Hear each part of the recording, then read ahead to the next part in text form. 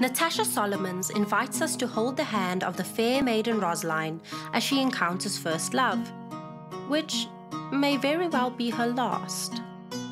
Abandon all knowledge you once possessed about the star-crossed lovers, for in this untelling of Shakespeare's most beloved tragedy, Rosaline reveals the delightfully dark truth of how Romeo, the true pestilence of Verona, came to love a child by the name of Juliet. This cataclysmic tale is all at once a story of friendship, kinship, coming of age, and of course, love. The narrative is enthralling, well-paced, and contains quotes from Romeo and Juliet scattered throughout, which pay homage to the bard.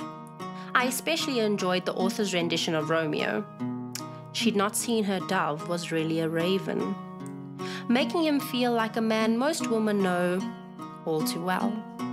The houses Capulet and Montague echo the regime of noble families throughout history, powerful and burdened with sin. The heroine, Rosaline, has captured my heart and is truly deserving of this book in lieu of being mentioned in a few measly lines.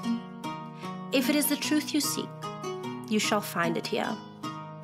There was pain in the sacrifice, but there was also joy.